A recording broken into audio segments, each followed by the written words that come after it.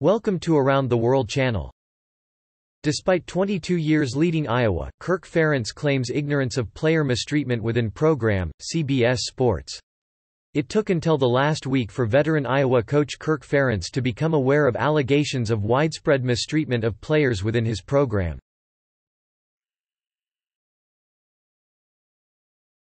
Column: Trump's Surprise Center of Resistance, The Pentagon, Los Angeles Times. The leaders of the American military establishment drew a line in the sand last week, staging a polite but unmistakable rebellion against the dangerous impulses of President Trump. Leaked Dead Island 2 copy shows the zombie game that might have been, Engadget. Dead Island 2 is still in development limbo years after its 2014 reveal, but you now know what it would have looked like if Deep Silver and Yager hadn't parted ways.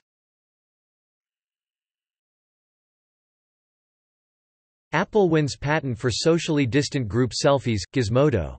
It can be difficult to return to business as usual during America's first phase of reopening with federal social distancing recommendations still in effect. Protesters stage die-in outside of NJ Police Department. This is a movement, not a moment. NJ.com. Hundreds of masked protesters silently clutched photos of black Americans killed by police during a die-in outside the Elizabeth Police Department Sunday afternoon. Stassi Schroeder and Kristen Dutt apologize to Faith Stowers, E! News. In addition to those experiences, the Ex on the Beach star also recalled the time Stassi and Kristen called the cops on her. There was this article. Bubba Wallace faints mid-interview with Fox after Atlanta race, Yahoo Sports. Bubba Wallace was extremely fatigued after Sunday's race at Atlanta. Wallace fell to the ground after he finished the 3-plus-hour race in 21st. The race began after 3 p.m. American Airlines outlines severance packages for high-level employees, CNBC.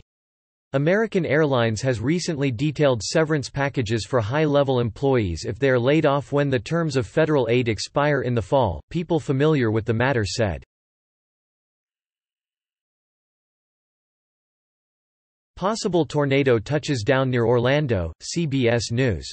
A tornado touched down near Orlando, Florida, Saturday, according to the city of Orlando.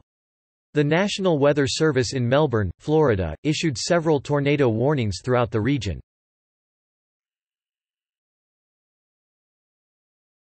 James Bennet resigns from New York Times after cotton op-ed backlash, CNN. New York, CNN. The editor of the New York Times editorial page, James Bennet, has resigned, publisher A.G. Sulzberger announced Sunday. Please, like this video and subscribe to the channel if you want to stay tuned for upcoming news.